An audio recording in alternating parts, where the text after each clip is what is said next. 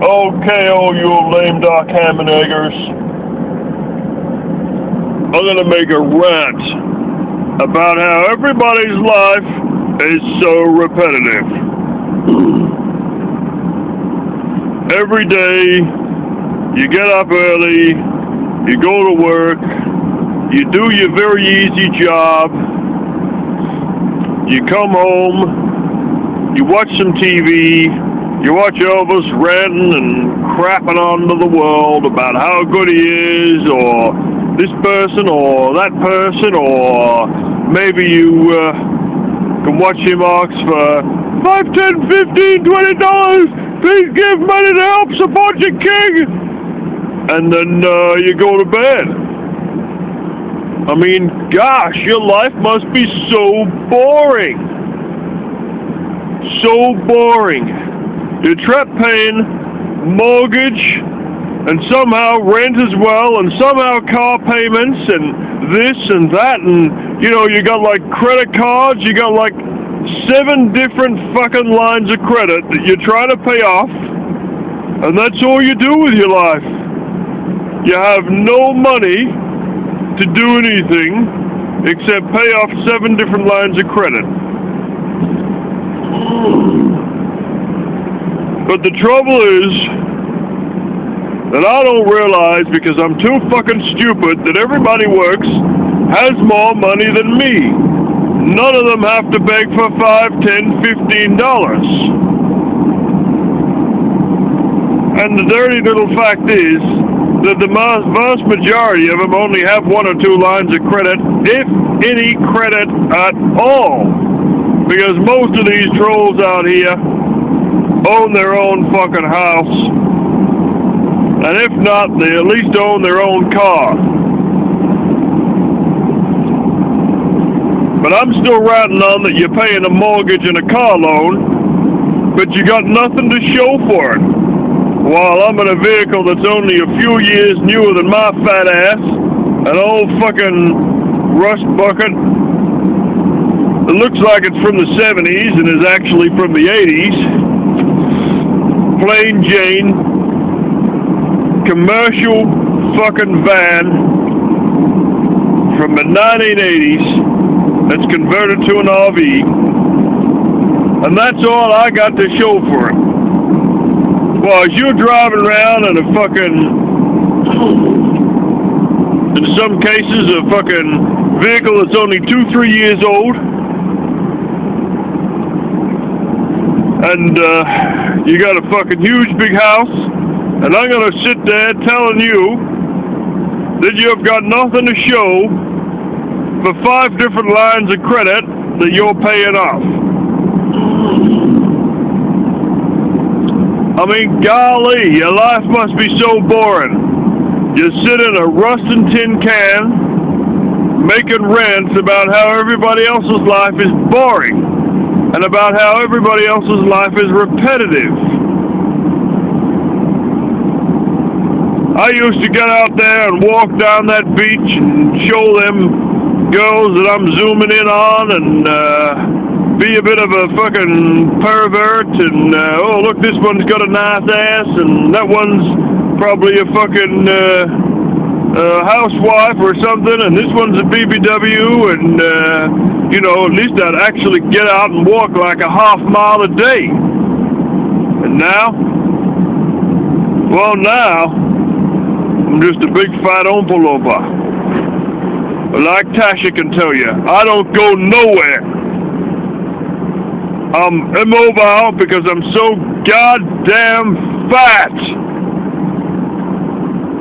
While Tasha's going out for hikes, I'm just sitting there like a fucking land whale.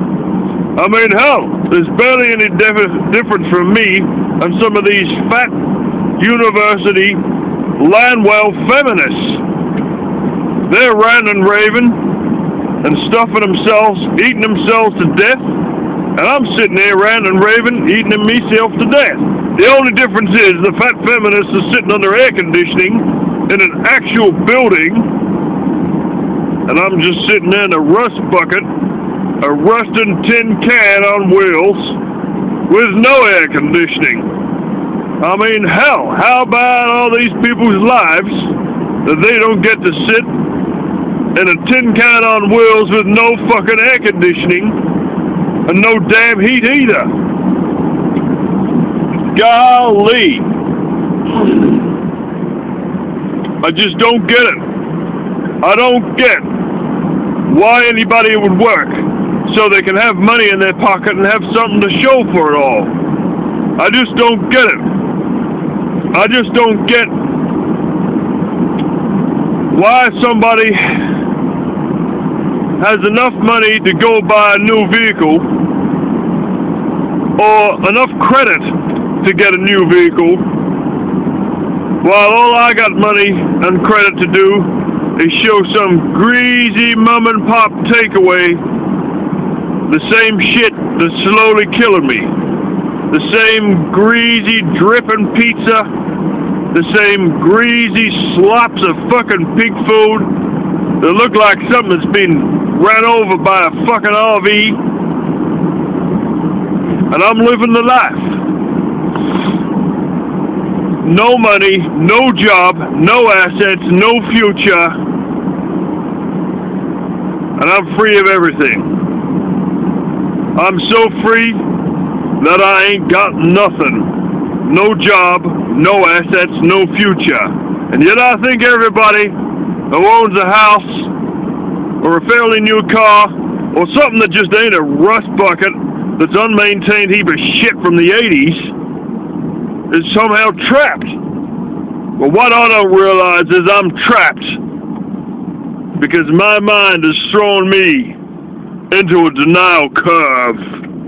And this denial curve is so steep, I could be living under a fucking bridge with the rats and still telling you that I'm free because I don't have to pay for vehicle registration and a driver's license. And I don't have to worry about no taxes because I'm living off the soup kitchen at this point. Hell, I don't even have to worry about charging my phone. So I just go off YouTube and die when some meth addict stabs me to fucking death under the bridge. I mean, golly. At least I didn't have to work. At least I didn't have to pay no registration. At least I didn't have to pay no license. I just had to lay there and die under that bridge as that meth addict stabbing me for $5. The last $5 I had. And now I'm finished. And you ain't never gonna hear from me again. Because I didn't charge that phone, and I went straight down the shithole of denial, where the human survival instinct didn't kick in. The only thing that survived was my ego, which ran me into the ground and had me killed. So well done, Marshall. You're stuck in your little fucking denial loop, going nowhere, pretending you're getting somewhere, pretending you're better than everyone else. You are one prang, one crash, one police inspection away from living under a fucking bridge. So I hope you're happy with yourself and all the success that you haven't got. The train wreck's coming, the game's nearly over, but make sure your denial tells you they're better than everyone else, and make sure you still think you're the top as you're living under that fucking bridge. When one of those meth addicts comes for you, trust me, what I know about meth addicts, and this has come from the mouth of a former meth addict, you become reptilian. You don't give a fuck about anyone for anything. They effectively become psychopaths. So good job living with a meth addicts becoming psychopaths under the bridge with nothing to lose, who are sitting there trying to work out how they can sell you for blubber to the bloody soap factory. Good luck with that. So confused as to why everybody else follows their life But I don't think you are. I think it's just ego. Just sheer ego. Boosting you on. But instead of the survival mentality, the survival instinct, in fact, of humans kicking in, yours has done some sort of fucked up U-turn and it's going to finish you off. And it's not my problem. Like you said, you're free. You don't have any problems to worry about. Well, neither do I. In regards to your safety and welfare, I don't have anything to worry about because it's not my problem what happens to you. You're a grown adult. Hell, you're actually very, very close in age to me. So good luck fighting those meth addicts under that bridge.